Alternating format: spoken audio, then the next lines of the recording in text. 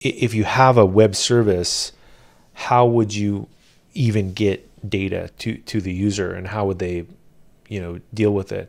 So what I've done in my career is that I would build a web service, and that web service, as we were just discussing, could live in Flask. I think would be a good choice. Let's just say Flask.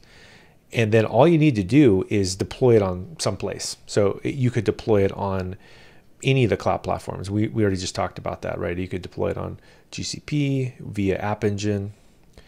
We'll just say GCP AE. We could deploy it on the Azure via the app services. And then we also could deploy it on the Beanstalk via AWS, right? So these are great ways to do it. And so, yeah, you may be asking, well, okay, that's great. I deployed this, but how do I actually get input from the user? Well, the way that you would do this would be that you would add a post method, and the HTTP, so this is a HTTP web service here, and an HTTP web service has several verbs associated with it. And a verb is like basically an action that you can perform on a specific route. So if you go to a web page, you're either going to do, typically the most common are going to be get and also post, right? These are two of the most common verbs. And a get means that you're just going to receive data, and a post means you're going to send the data to the web service. And so all you need to do to get user input from a user is put a route inside of Flask that says, let's say input. We could even literally call it input. So it could be, for example, example.com/input. So let's say we created that. Now that input, because we told it only can accept the post methods, the user would be posting that content into that web service. And this could go into two phases. So the first phase would be, here we could treat this as the computer first has access to this. And what I mean by this is that when you do this kind of stuff with like a web service, really what you're doing is you're building something so that a computer can interact with your example, right? So you're telling the computer itself that you're going to take a specific type of JSON payload, and this JSON payload could have, I don't know, an image, right? And so we could say image here, and then it could be file.png, right? Now the web service itself is like, great, I got this image, and then you can pass that image into whatever it is you're doing, like image recognition. But unfortunately, the human here doesn't like that, right? So if I build a web service, the human doesn't know, the typical human doesn't know how to call a web service and put JSON payloads inside, because you have to post this data using this web service method. So what people do instead is what several of you have been talking about, which is you have to build an application that interfaces with the back end. And so that application could be either a web page, or it could be mobile. And so in either case, all they would do is wrap up that input. In fact, I've worked at companies. I built a company from scratch that was a sports social network where we had web applications and we had mobile applications. And this is exactly what they did. They would call into a web service, and they would have a form that would prompt the user for the data. and then the user would put the input inside of that form, and then that form data would go into the web service, and then it would do its work and then give back the results. So this is, I think, that the delineation is that you need to have the Flask service plus later, if you want a human to interact with it, you need some kind of a application. And it would be like the ones we just discussed, the single page web app or iOS or Android. Does that make sense? Yeah, yeah. Thank you. Sure. So again, this is my recommendation, is that using that scenario of you could literally build an entire company by first building the back end and having all these URLs before you even build the GUI. And I think it's actually much better to do that. Now, if you're working with business people, a lot of times they will force you to do this, which is very dangerous actually. Is they get really excited about, if somebody hires you to build a company for them, they'll say, oh, build this website, build this mobile app. They have no idea what they're talking about, because all they care about is the make it pretty part, right? And this is unfortunately, this is like painting the walls. And of course it's important to paint the walls, but if you paint the walls in the wrong order, you're in big trouble, because you'll have to rip the wall down again or do some plumbing or put pipes in.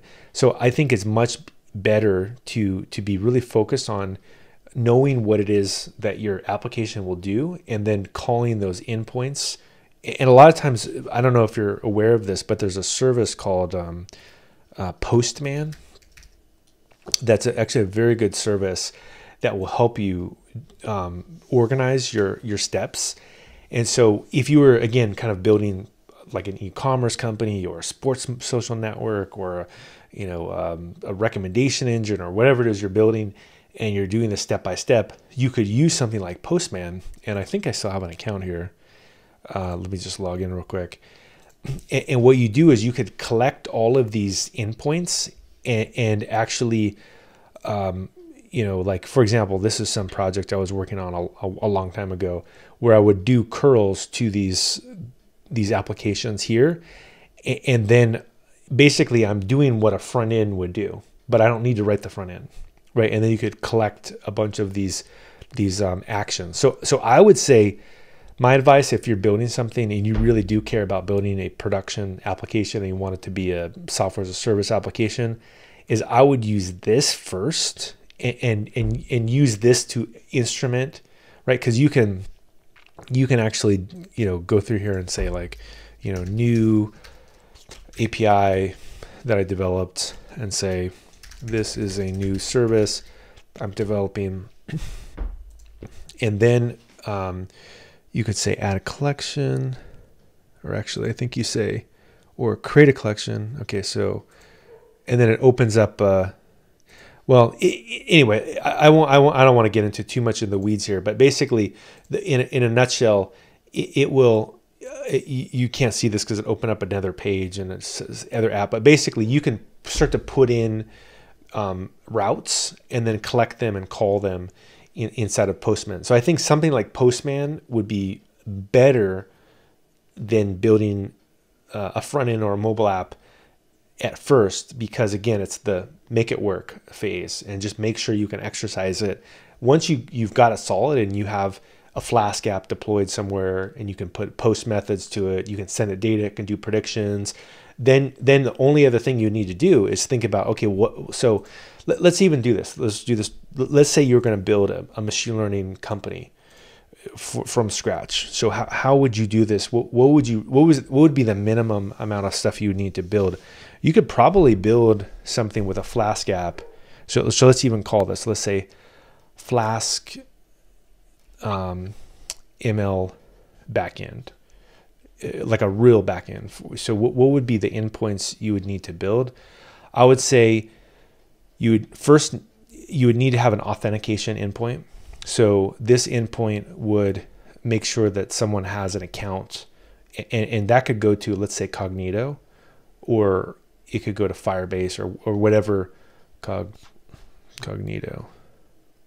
There we go. AWS Cognito. So it can authenticate, make sure you have an account. Okay, great. It lets you in.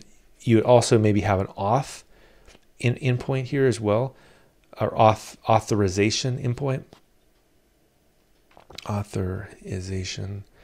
And so this one would say, also with Cognito, is it would tell you, what resources you can access. Like, so this would be, I don't know, like admin, right? You could say, okay, the admin can access everything. And then I would build like a predict endpoint. And so this predict endpoint, what it could do is it could accept, let's just take the handwriting, right? It takes images. It accepts images and it predicts inside of the image, it returns back to the user or return back a payload that says the digit name, right? So it could be like name 1, right? And that's pretty much, I don't know, maybe log out, something like this. So you could build out just like 4 endpoints here, and you have this backend, and you could build out this prediction backend service, so people can sign up. Well, I guess you maybe do the register, right? So you have another endpoint that's register. So it could be, again with Cognito, register.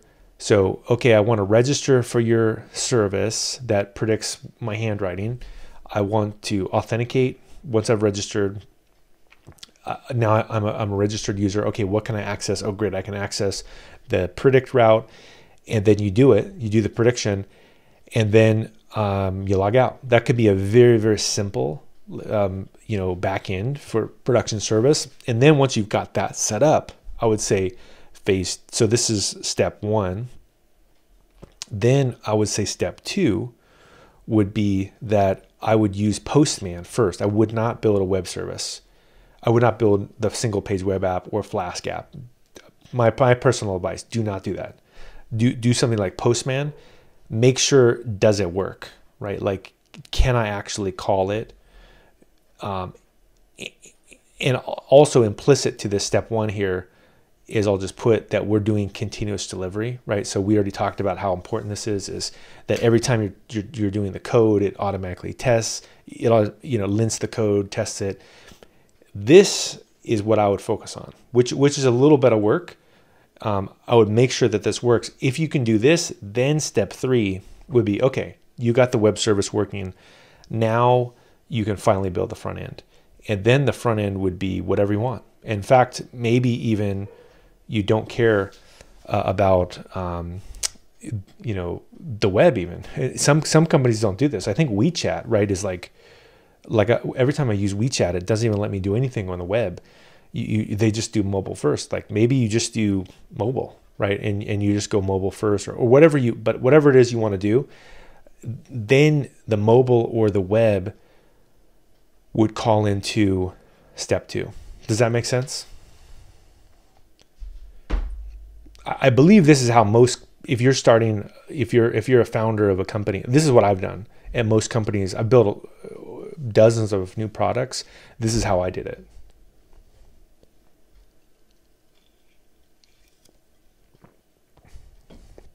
Is anything confusing about any of this stuff?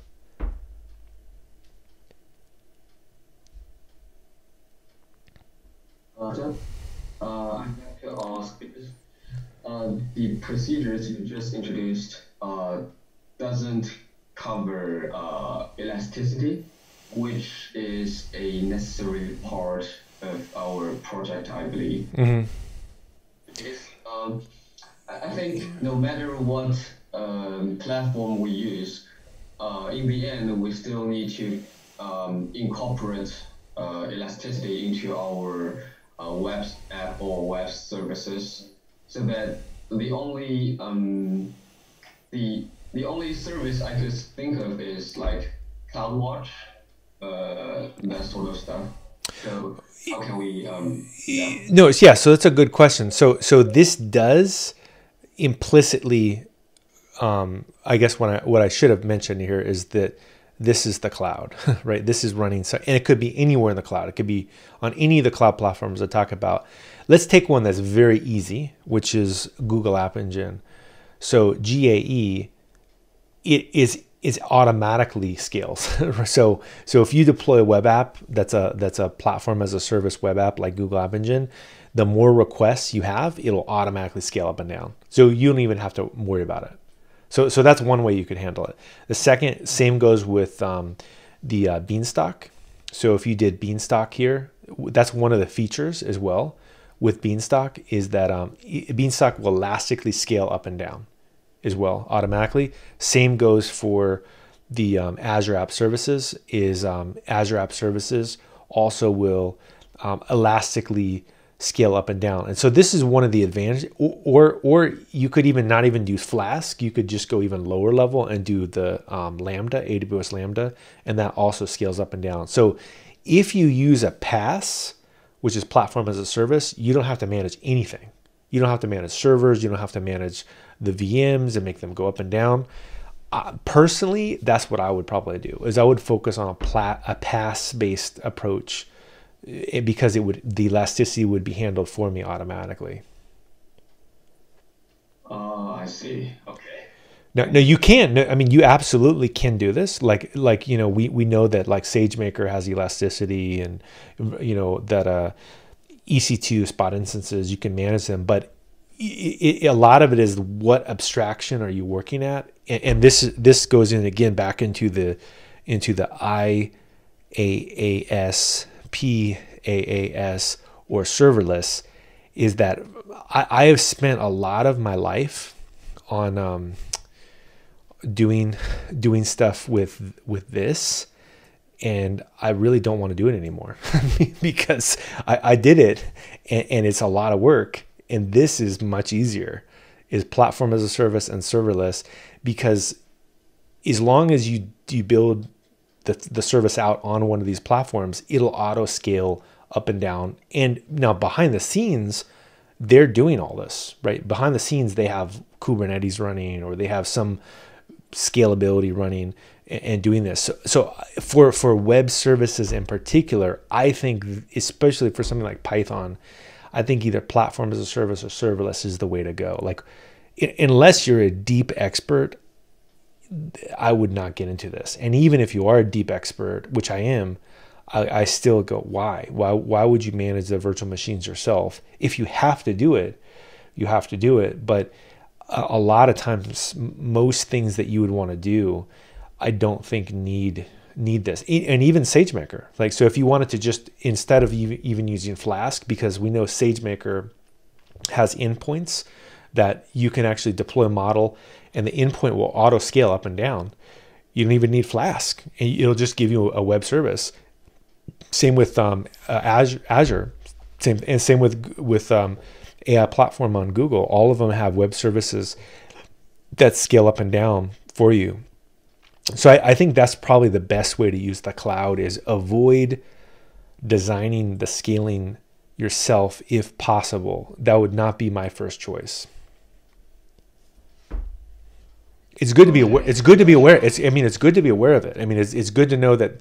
But this is where the old days, when people would build stuff, they would spin up a virtual machine, put a cluster, put a load balancer on front. The downside of that is you have to manage it. And I've actually managed servers where I had a cluster of machines, and we get like 10 million users in like an hour. I've had that happen before. And it's not fun, because even if you set it up right, like it like takes a little bit of time, and like you got to monitor it, maintain it. It's like, why?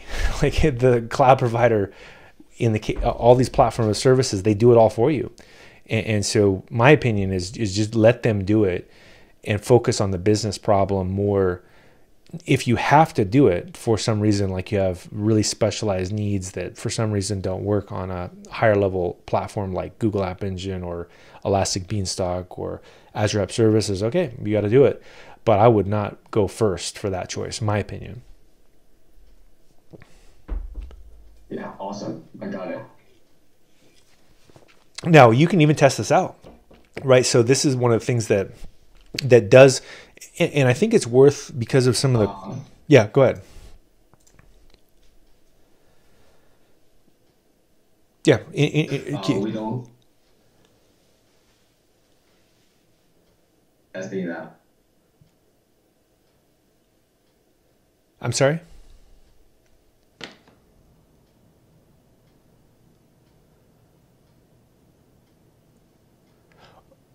Yeah, I don't know if you're breaking up or yeah, I didn't hear your question. Yeah.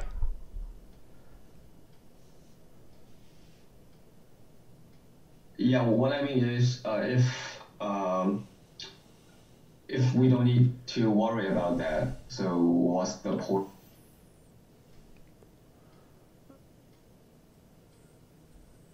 Oh, sorry. I think you're breaking up. Let me, I think I can guess what you're going to ask, but let me just get into this a little bit. So here, one way to think about a a professional, let's just talk about a professional, is that you, what you do is you build a service that, oh, okay, no problem, but I think I know what your question is. So if you're building a professional web service, you need to have a checklist, and the checklist would be that, is it automated, right? So do you have an automatic deployment process? And we have got into that automatic deployment. That's a must-have for professional cloud development. Also, do you have some testing and linting? And we got into that, how powerful that is, right? That's very important. We also, in the checklist, want to make sure that it's elastic, right? And so that's one of the things, and even as well adding some monitoring, and logging as well. So for example, what happens if it's having problems? How do you know it has problems, right? So these are just some of the things that you would do in a professional web service. And so even if you are doing like a pass, right? And in the pass, you have one of these, like Google App Engine, you have Azure App Services, or you have Beanstalk. Still, you're the professional. You can't guess. Like, you have to verify that the thing is elastic. And so what I would recommend would be this workflow, which is you have, so basically this is under Elastic, we say, don't guess, always check. That's how you get yourself into trouble. And so what we do, we would have GitHub, and inside of here, the human is checking the code in, and then we know that we can auto deploy to the cloud, right? Great. And when we do the auto deploy, we also maybe do some great stuff in here, right? We go through and we lint the code and we test it and we do some fun stuff here. But here's where the next level is that I would use, once it's been deployed, I would actually trigger maybe even like a nightly test using either, there's two services that I've used. One is called Loader IO, and I'll show you this right now. And the other is called Locus. And why would you do this? Is because anything could happen. Even if you are using the platform as a service tool that can like scale up and scale down, why guess, right? Don't guess. If you're constantly making changes, it's the same reason, like, why have a smoke detector in your house? Like, you can just say, oh yeah, I already checked my house. There's no problems with it.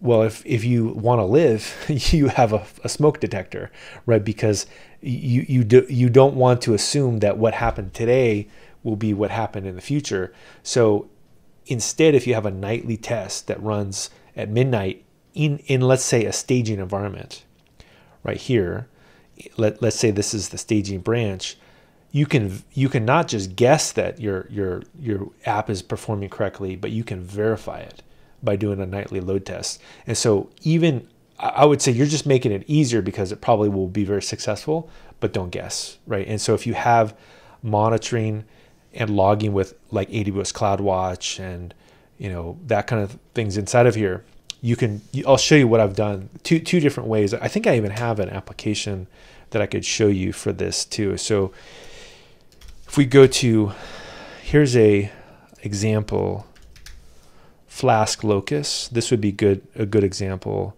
I think, of some things that that you could take a look at. But basically, just there's a walkthrough that goes through here, but you could just add a very simple test that just makes sure it doesn't work, right? Like, does it work?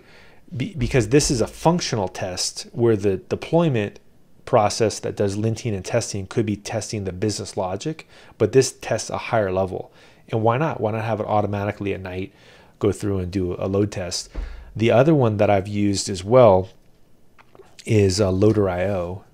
And I actually really like this one, this simple cloud-based load testing, because what it does is you just sign in, and I think I even have an account here still. And I don't know if I have an account. Let's see. Maybe I don't have an account anymore. But basically, the way it works is that you. Let me see if there's a picture of it here. But basically, you can just tell it to do a bunch of requests, and it will do. Here we go, getting started. They'll have a picture here somewhere, I think. Creating a test. Here we go. So yeah, here we go. Here's a picture of it. So you would just add a test in like this. So it looks kind of like the Postman. And again, you could tell it to run at night, and you do a request, and then basically once it does the request, it will actually scale up, and it will scale up to, it'll show you a chart that shows you how much traffic your application can actually handle.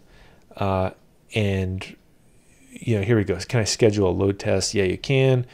Anyway, this web service itself, you could use, and it could do something very similar to what I was showing you earlier with the Flask, this Locust thing. It does the same. It basically does the same thing. It spins up a bunch of requests and tests your application. So I think it's not an either or. Like, just because you're building on a service that has great elasticity, still you need to verify it. My advice would be you have a nightly test in a staging environment, and you always know what the performance capabilities are of your application. Does that make sense? Hopefully. Yes. Okay. Yeah. Yeah. So hopefully that answered the question about, the some of the stuff around building a back end and how to do it. But in a nutshell, that's what I would focus on is automating the deployment, and then also automating the verification, right? By using either Loader.io or Locust to test it out. And then if you do that, you're in incredibly good shape to do the final step, which is paint the house or make it look good. So there were a couple of the things that you guys asked about that I also can cover, and those were the so kind of on the same theme here is if you think about what are the core components of a cloud application, and how do you take advantage of the cloud. So one of them we talked about is this PaaS service, right? And we know that it's great because it simplifies operations, simplifies ops. So that's one thing that's really handy about PaaS. But another one is we can call into AI APIs, and we can also call into ML services.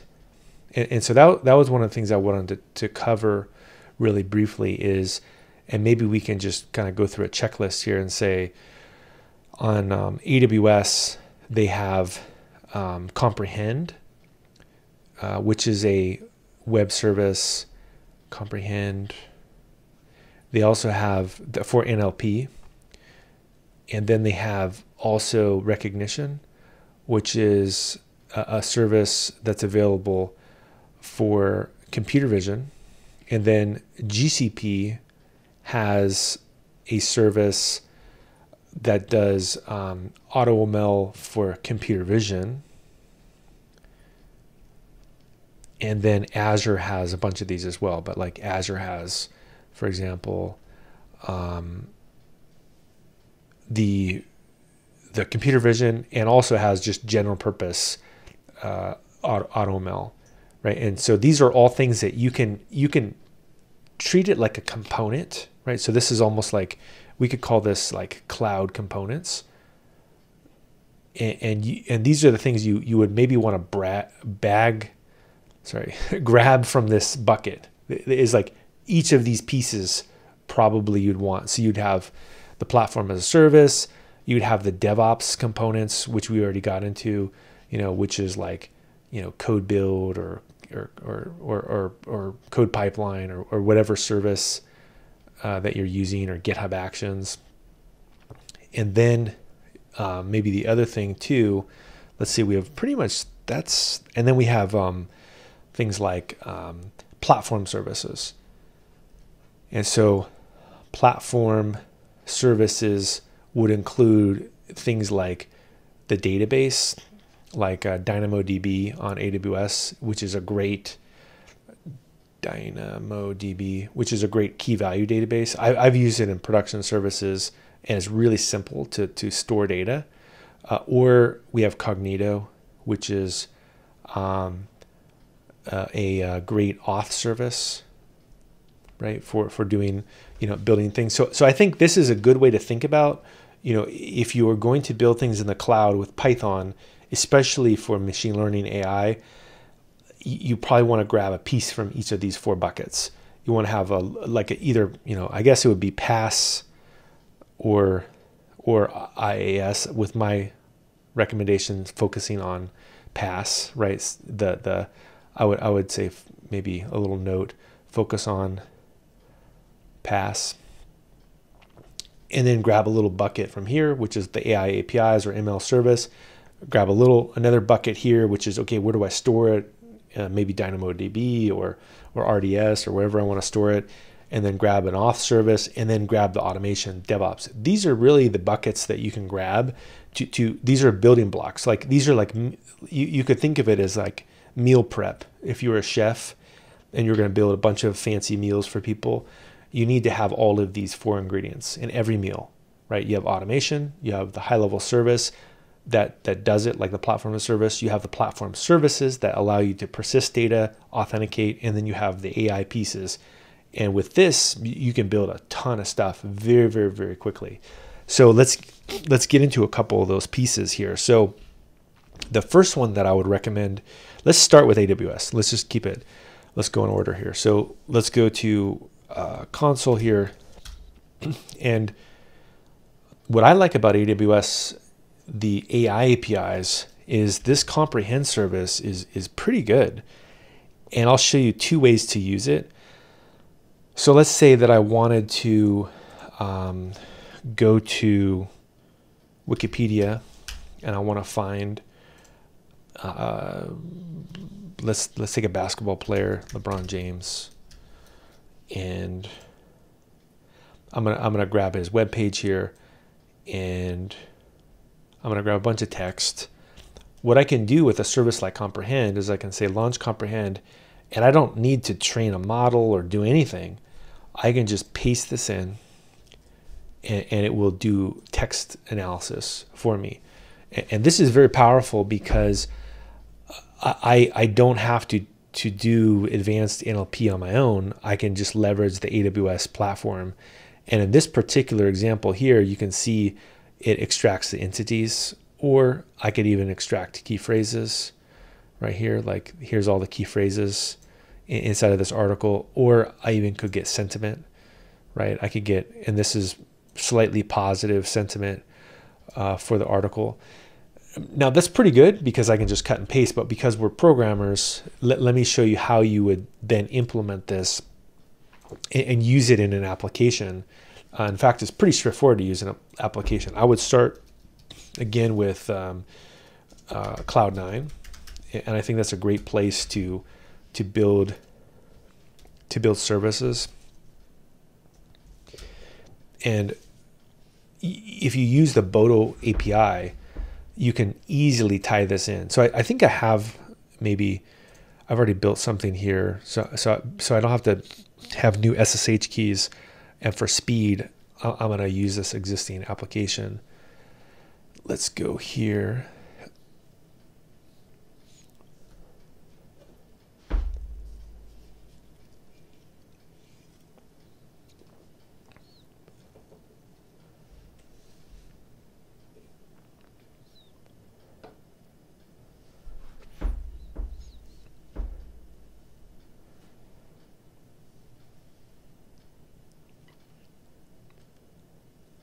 Okay, so I got this service here. I already have like an existing Flask application. Great. So I'm gonna, I think I can even just borrow this to be fast and just say source tilde dot flask. Let's see. Hello ML. Ban activate. Okay. So I have a virtual environment I'm going to use here, and I could just say pip install IPython if I didn't install it already.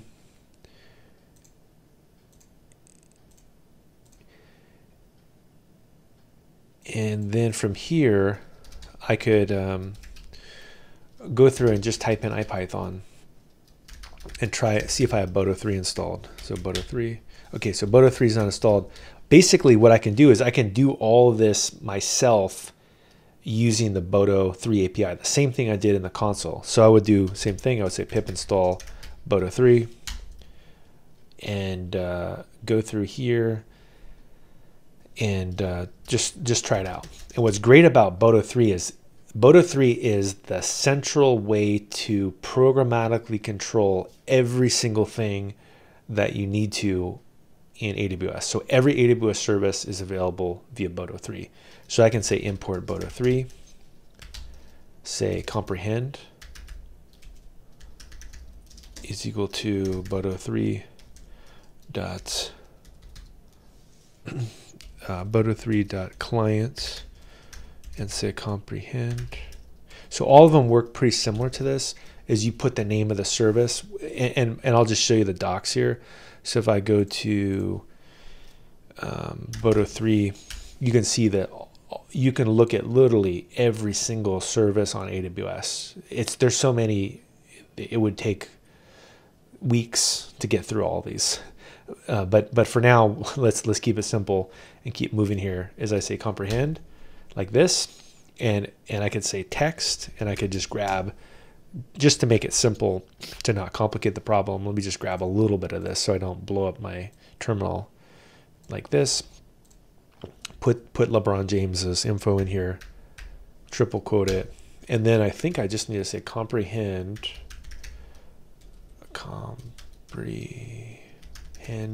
dot, and I could do a dot, and it'll show me all the methods that are available, which should be either the same or more methods that are available from the console. And I can say, let's see, batch detect.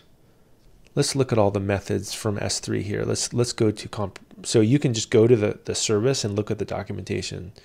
So you can go to comprehend, go here, and say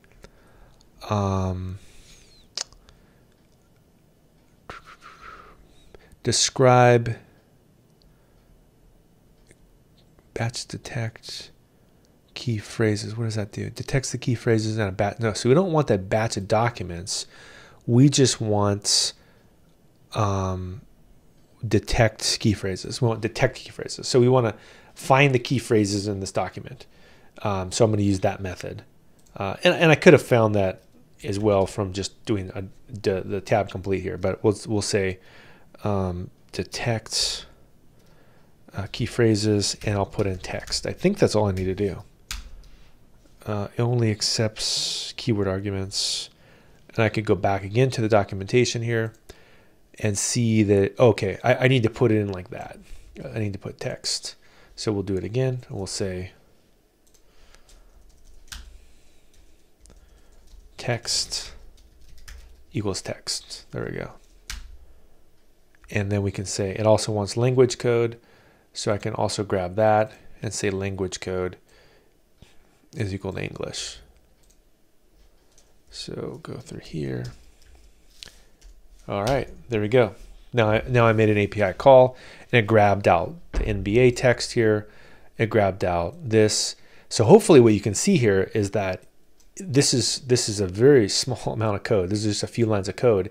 Is I could just take that, throw that into a Flask app, put a route on top of it, and now I have a natural language processing API, right?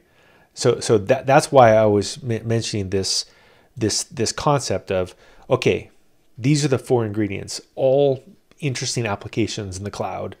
You're going to have, you want the DevOps stuff, you want the PaaS stuff, you want the AI APIs or ML service, and you want the platform services. And so in this case, I did this, right? I did the comprehend. So I did NLP. Personally, I think it's easy to get caught up into doing too much detail, like with, let's say, natural language processing, where why are you doing this? If somebody is doing this better than you, why are you doing it? If you want to do it for fun, then at least be aware of the fact that you're doing it poorly for learning purposes. But if you want to solve something quickly, just go do the shortest possible route. And in some cases, it will be just pass this in, right? And so I think for projects, I think this is a fine approach, is go through, build a Flask application that accepts some text, goes through and it builds this out and deploys it, right? And so similarly, let me just kind of hop around a little bit here. So that's the GCP's in NLP, but now, I'm sorry, AWS's NLP, but now let's hop over to GCP's NLP. So GCP, I can kind of take it to the next level here and say that you could build, and in fact, I have done this, you could use their cloud functions and build something that does some kind of NLP operation as well. So they have something called cloud functions here. And this could literally be an entire production system that you deploy. And what you do is you'd say create function. And I could go through here and just say, hello serverless 912 or something like that. And then make an endpoint. So it'll give me this endpoint right here. So I would build like a production web service that anybody in the world could use. Say save and say next. And then I choose my runtime. I would say probably Python is the way to go here. And then notice that it tells you there's an entry point to this code. And all this means is that when the web service is called remotely, it'll first invoke this function. So if you want to build out slightly more complex things, you can. And then inside of here, you would put in whatever packages you wanted to install. But just for simplicity's sake here, I will just click on deploy and let this thing deploy. And so if I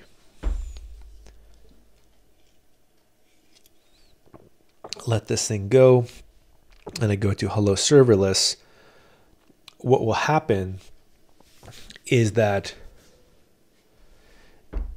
it will let me see the trigger, and this would be the trigger here, which again would be the web service. So I mean, this is actually fairly compelling because I don't have to do anything. Like all I do is put the logic of my application in here and I'm done.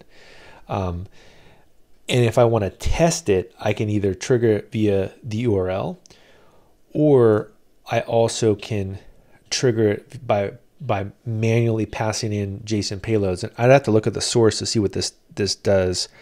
And it says if request and message. So I think I just say message inside of here. So I'm gonna do a test here and put in the word message, and hopefully this will work. Message using serverless. There we go. And I can test the function. Okay, right. So it repeats what's in the message here, and as well, I could call that payload by doing a post method. And so let me even show you how you would do this, which is kind of a cool process. If I go, let's look at this trigger. If I go to this Cloud Shell, I can actually kind of invoke this thing. And let's see, if I do history, I think I have some way. You can call it even from the terminal as well. Yeah, so for example, let me show you this. This is pretty neat. As you can say, Google Cloud Function call, and I would say hello serverless 912, and then I think it's, you just pass in the payload, which is like this. Yeah, like that. There we go. And I just say message, which I think is message. And we just say calling from shell, call from shell. And then put an in like that. There you go. Right. So this to me is the most essential elements. This is like a quick prep meal, right? You've got everything. So, but I was talking about the AI APIs. Okay, well, let's do that, right? So how would I call an AI API in here? I already built this. I have an example here that's actually pretty cool. So in this example here, I used this Wikipedia library, which does the same thing as this. All it does is call this from Python. And then inside of here, what I do is I used Google's high-level natural language processing API. And in this particular case, there's a bunch of things that it can do. Entity extraction, sentiment analysis, all kinds of stuff. I'm just going to translate though. And I have a function here that just basically goes through and accepts some text and translates it. That's all it does. Now, I have a payload here that accepts a request, a web request, and then I look for the word entity, which would be the web page in Wikipedia to look up, the language, and then also the sentences like this. And what I can do is now take this code and call it to Wikipedia, translate it, and then call it and invoke it from the shell. But first, though, I think I'm going to invoke this from the console just to make it easy to do. So I'm going to go back here. And in fact, I'll just put these in here so I don't forget. And I'll go back and say to translate Wikipedia. Let's test this out. So let's go to testing. And we know that it's going to accept a entity here. And it will take a language, and it will take sentences. And sentences is how many sentences from what the Wikipedia page should take. So we can just go to, I don't know, Google here, and we'll just do this. We'll go Google,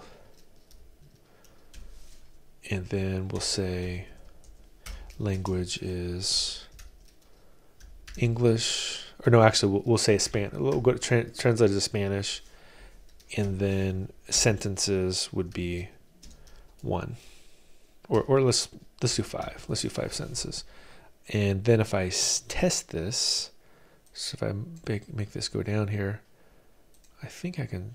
Is this it? This should work. unless I'm screwing up the JavaScript, which I'm very good at screwing up. Oh, failed to parse the JSON. Oh, man, I always mess up JSON here. I'll just do JSON lint. Do JSON lint.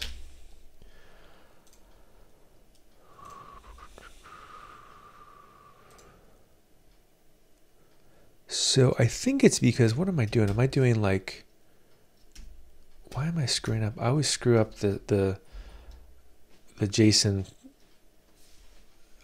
You know what I'll do is, let me look at the other function here. I always screw it up when I do it this way. I'm formatting the JSON incorrectly, but I did this one. I did hello serverless, and what did I type in here? I did testing, and I was like, what did I say? Like message hello or something like that. And if I test that, does that work? Okay, so I'm just going to type it in by hand. So I have some kind of typo or something like that. I was trying to get too complicated. So we'll go through here and we'll say entity is Google, and then I'll say the sentences is 1, or sorry, 5, and then language is Spanish. Is yes. Test it, and it calls into Wikipedia, grabs the text, pulls it out, and translates it into Spanish. Right, so pretty awesome. That is effectively an entire service. That could be, you're done, right? That's the whole application that you're building. And if I go back here to the shell again, which is hidden, I can call that one as well. So we know that that function is called translate Wikipedia. So I can do the same thing. I can say gcloud functions call translate Wikipedia and do dash data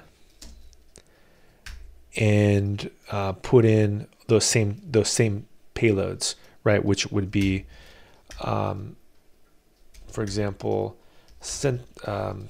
entity. This time maybe we'll do Amazon or something like that, and then I could do the sentences, and we'll do 5, and then we'll say language, and we'll do again Spanish just to make it easy, and then put the closing quotes, and I can again call. Now this one, there's lots of Amazons, so let's do a simpler company. Let's just do how about Facebook or something like that.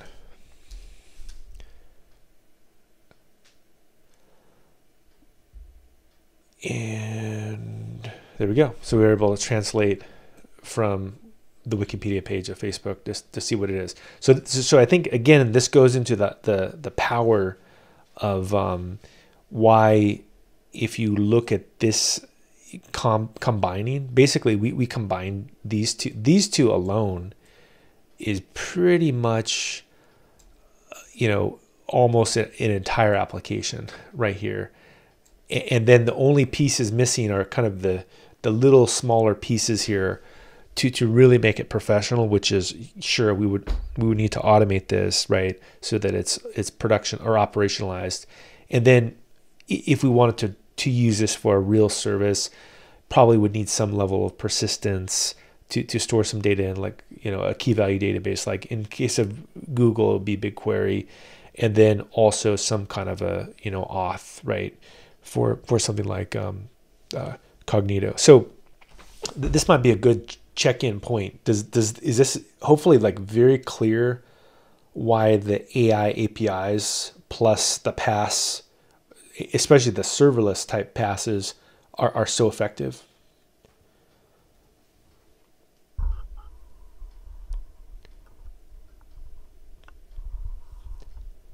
And does this make sense how you would bring these into like a Flask app, and then or even you don't even need Flask. That's the other thing, is that you may not even need Flask.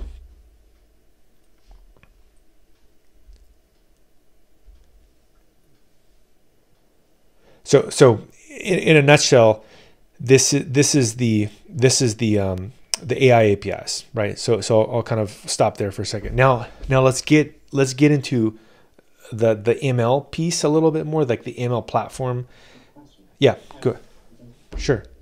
I'm wondering, can we just train the AI, I mean the models in the AWS with our own data, because sometimes we'll have some the downstream tasks, so we just need to kind of retrain the models with our own data sets, because I think for example, as an NLP, I think sometimes if I want to use for example train some Chinese entity extractions, maybe I might use my own data sets instead of the so, You could, yeah. I mean, you there's nothing preventing you from it, and so I would say more of like what I would say is that you start with this and see, does it work, and I think Comprehend does work with and also GCP or whatever cloud platform. They probably have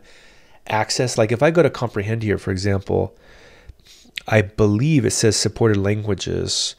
That it supports German, English, Spanish, Italian, Portuguese, French, Japanese, Korean, Hindi, Arabic, Chinese, both simplified and traditional. So you probably could start with this, and even you can do I think a custom as well. And so you also could say build your own models for custom classification. And so you could train a custom classifier to recognize classes that are of interest to you. So this is another interesting approach as well. So, for example, you could put in some documents that you could say, these are comedy or drama, and give them the actual document itself and say, look, I want you to train this so that you understand that this is the kind of document I want you to classify. And now I just call the service to do it. Now, that's what I would personally, that's what I would start with NLP. But also, there's nothing stopping you from training your own model using scikit-learn or something like that, or using a high-level service like Jensen, right, or some other natural language processing API. So it just depends on the speed and what you're trying to do. Me personally, I would probably lean first. I would try cloud APIs because I want to get results very quickly and want to build the whole system and put it into production. Once it's in production, then I would maybe so that one of the things that I like to think about is really this make it work component, and make it work very quickly, so holistically I can see what's happening versus focusing on trying to make just one component very, very good. Later, once I got the thing working and I test out the full functionality, then I would probably think about, okay, is this really as good as I want, or is it too expensive? I'm calling the API all the time. I don't want to pay Amazon money to call, because you do get charged a small fee to call Amazon API. You're like, I don't want to call the API anymore. So it's up to you. But I think what's nice about it is you can get something running very, very quickly first. Oh, okay, I see. Thanks, Professor. Sure. So that's the some of these AI APIs, and then if we want to go a little bit lower again, so again for your projects, you could basically do something like this, and you're almost done, right? You could build something like this, put it into production. Now the other thing that to be aware of though is that let me get into the AI the AutoML a little bit more. So GCP also has computer vision, which is probably one of the better computer vision capabilities that's out there right now for AutoML. And if you go to AutoML on GCP here, and there's some quick labs that you can go through that do this as well. What's neat about this is you can click new data set and you can pick, for example, if I want to do single label classification, let's say I wanted to always just pick one thing, like a, I don't know, cat or dog or whatever, and go through here. I can pick this. I could either upload an image from the computer or select a CSV file that points to a bunch of images I put in Google Cloud Storage. So this is, they're saying this exact example, right? Is I would say I put in my bucket a JPEG file and it's a cat. And then here's my training data. And you have a bunch of training data, and then you also have some test data. Once you do that, it will store all the data for you, and then it will give you something that looks like this. So if I go back, I think I have to delete some of these. I have so many of these that I created. Let me just delete that. Let me delete some of these old ones. So if I go to this, this is something I did earlier, and this is the images that are uploaded. And once I've uploaded these images, I can toggle between the filters, right? So it's actually got a great interface for me to visualize all the data. And then if I click on train, what will happen is that I can train a new model, and I have two choices. I can either host it in the cloud, which is completely fine if you want to do predictions and accept user input, or you also could do edge. And this is a class that I teach on this. But basically what's neat about edge, I'll show you both. In the edge example, you can see this, the model type is edge. If we go to test and use, you can actually download this model right here to a mobile device.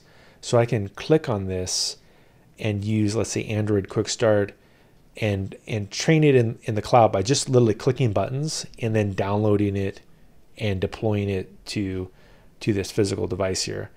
And what's nice about this is that it's very, very low code. And at the very end, you would be using the model that you trained and put it onto your mobile device.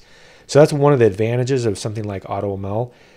The other option, which I told you about, would be in the case of the cloud model. It would live in the cloud. Is if you say test and use, you could actually call an endpoint. I'm not going to do it because it will spin up some servers, but it'll serve up an endpoint, and then I could just have users put data into it, like handwriting samples or whatever. So this is another option, right? Is that you could try to just put MNIST data or some kind of computer vision data into the Cloud Vision API. Click train. It'll be pretty quick, actually. Spin up an endpoint and then tell Google App Engine to call into that endpoint and pass a payload. And then you've got a complete end-to-end pipeline working for a computer vision application. So does that one make sense to everybody? Is there any questions about this one?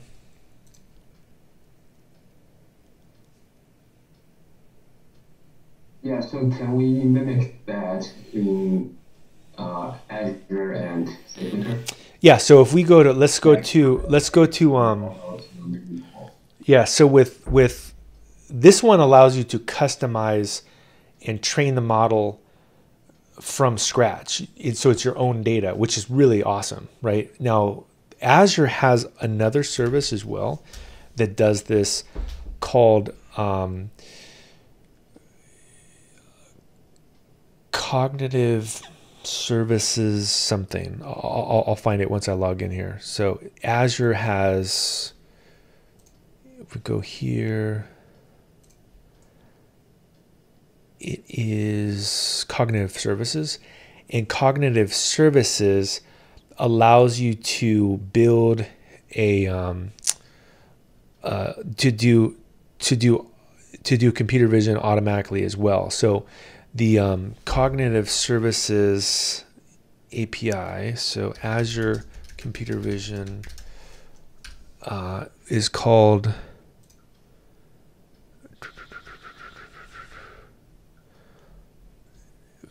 let's see, AutoML. So they have two. They have, just like Google does. Yeah, Custom Vision. That's it. So it's called Custom Vision. So Custom Vision, same thing. It says create a model in minutes. So you would do the same thing you would do with Google Cloud. And in fact, I can just say here, we can try this Custom Vision. Let me go back to this and say Custom Vision.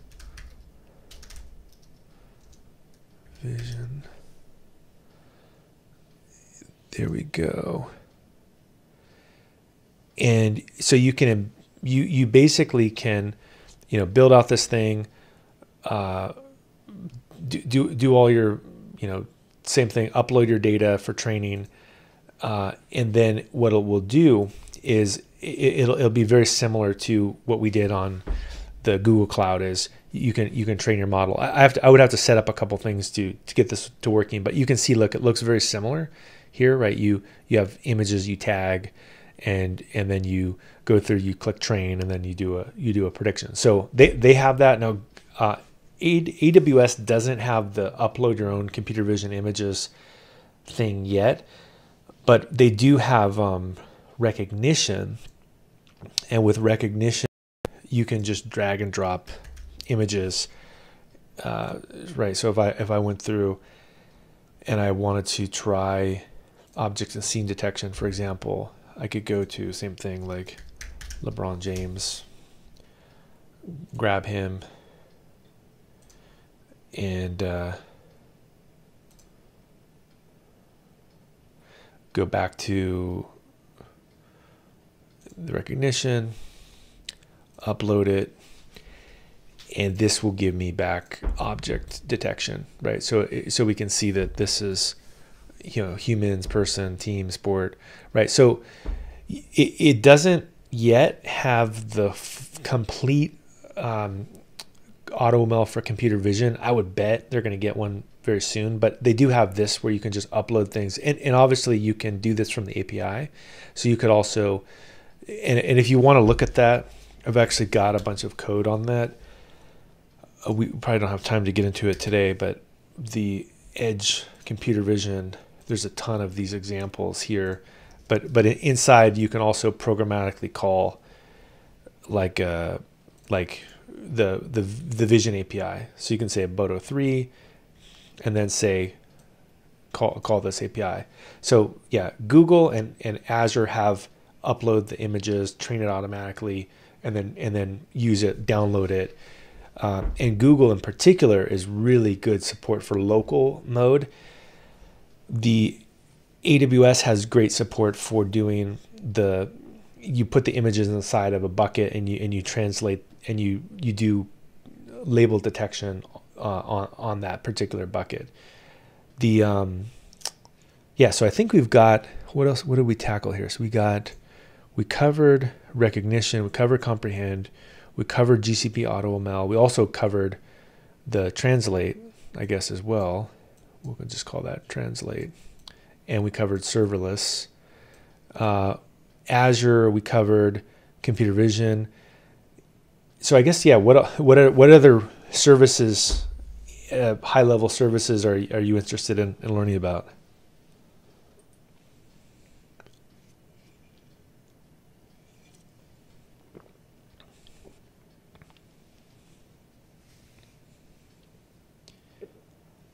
I mean, one thing I can show you that might be interesting is, I was just working on this, maybe I think earlier today, was if we go to Azure here and I go to home and I go to machine learning, one thing that we could do that's kind of neat is that I can go to, let me show you like a workflow for computer vision that's pretty easy. So I'm going to go to some NBA data that I have, and I'm going to download this NBA data, which is here. And I think it would be, this is a good bit of data. So this is some NBA data that has players, positions, that kind of stuff, and also 3-pointers and salary and Wikipedia data, all kinds of fun stuff. So I'm gonna go to this and I'm gonna download this. So yeah, Twitter recount, salary, all kinds of good stuff. So I'll go here and just say file, save as. And let's say I want to predict salary for an NBA player. What I could do is go to a machine learning workspace and then launch the studio. And then go to this AutoML as well. So I'm going to click on start, and then I'm going to do a new AutoML run. And if I click on the new AutoML run, I'll show you the end result, which I did earlier, but I could say create result and say from local files, from datasets, from web files, from open datasets. But I'm going to say from local files here, and I will say NBA salary, and it's going to be tabular data, and I'll just put the same thing, NBA salary. I'll go next, use existing data storage, go to upload this tabular data, go ahead and say next.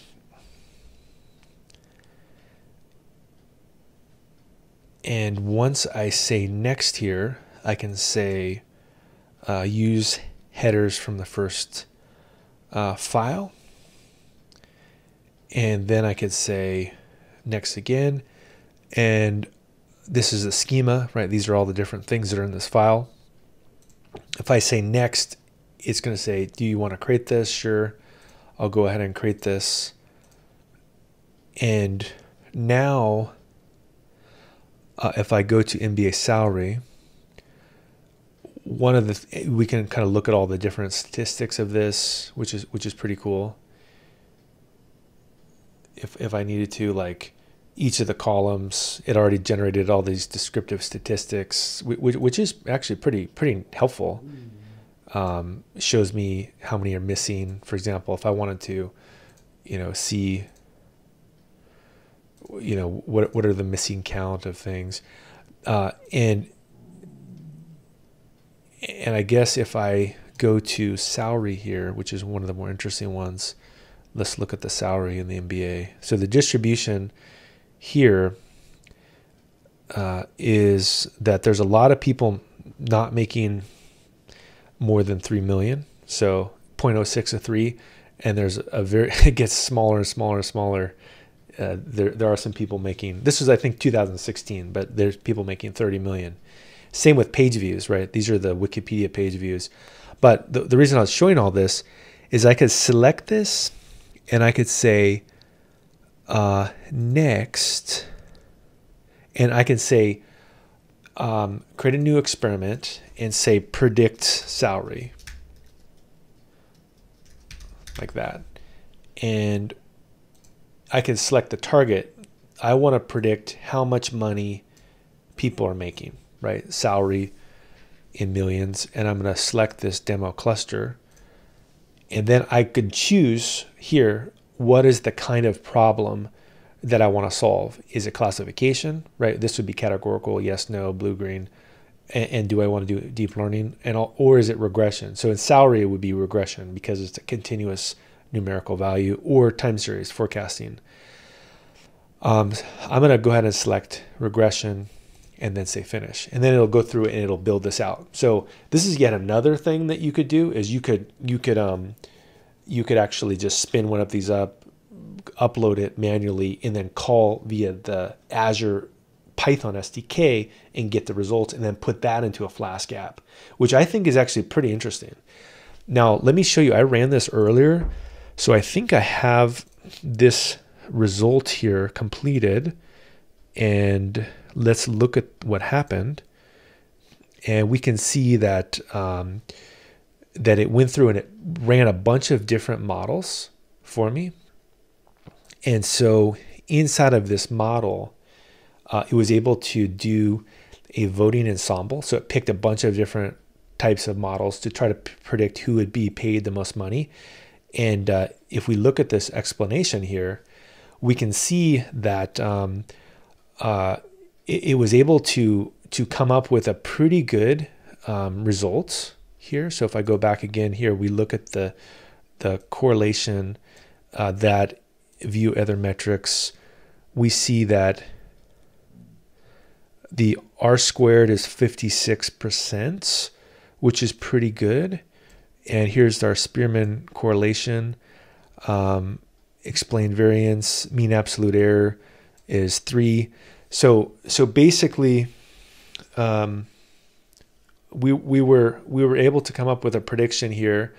And if I look at the explanation, what is it that explains the what are the things that explain the most in the NBA who gets paid what? And so what we can see is that it looks like free throws are the most important feature, which is non-intuitive, right? The second most important feature would be age, and then minutes played, which I guess is somewhat intuitive. But what's also interesting is look that defensive rebounds and then also social media, right? So we can see that actually Twitter and Wikipedia are actually more important than field goals attempted, which is very surprising, right? That or 2-point attempts. So we can see that somehow, potentially even their importance as social media stars plays a role in what they play. And we can look at the absolute value as well, and we can see that in fact, the worse you are at free throws, the less money you get paid, which is actually very fascinating. And then the more, this is, I mean, massively important to the model. And if we look into this, we can see age is kind of equally distributed, both positively and negatively to the salary. And then the minutes played is kind of similar. And then also we can see that page views in Wikipedia. So this might be an interesting thing if I was the agent for an NBA player. I would say, hey, you need to make your free throws. This is one of the most important factors in getting paid, millions of dollars per year. So then again, you can actually go down and use the. You can actually go to the. What is it? If I go to Azure Python SDK here, for Azure ML, you could easily call Flask from this, and you could call into that endpoint, and you could list the experiments. Let's just look at the reference here. So you would if we get to this experiment right here, you could call into this experiment, and in fact, I could try that real quick. Let's see here. If we go back to, we know that this experiment is called NBA salary. So let's try that. Let's see real quick if I can be brave and see if this works. So I will. It's not that confident, but let's just see if I can really quickly programmatically call that experiment and see how we could hook into it. So I would provision a Cloud Shell and look at history to find like a, here we go. Here's a virtual environment I have. And then I would probably do maybe like either IPython or a script. Probably in this case, IPython might work. And let's see what the API call wants. Yeah, we may not be able to do this, but let's see. So it needs a workspace object. So let's try this. Let's put this next to it. Go here. So you would say from Azure, import this. And then I think you have to import the workspace object, which shows the space that I did this experiment in. So I think it's from Azure Core dot. Let's see, I might have one. Workspace from config. Maybe what is that? Let's see if we can get this working.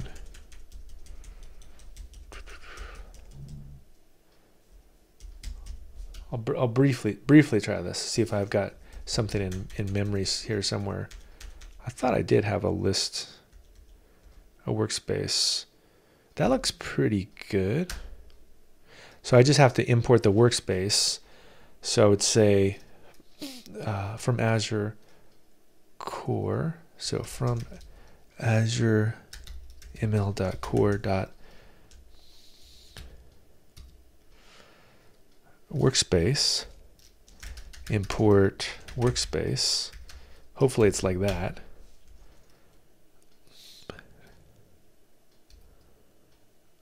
From Azure ML Core, import. Is it that? Okay, that looks like that worked. Okay, and then I can try this next line of code here, which was list experiments. Oh, experiment.list.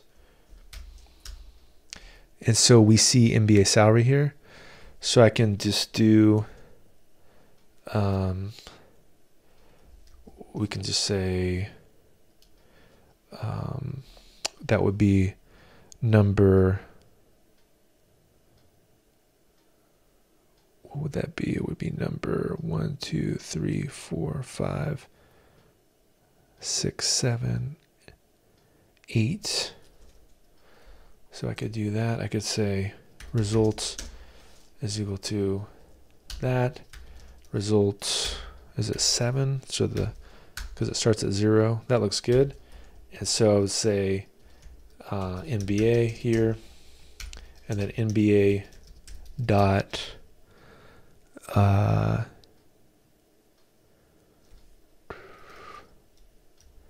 maybe it would be list. Anyway, you could basically start.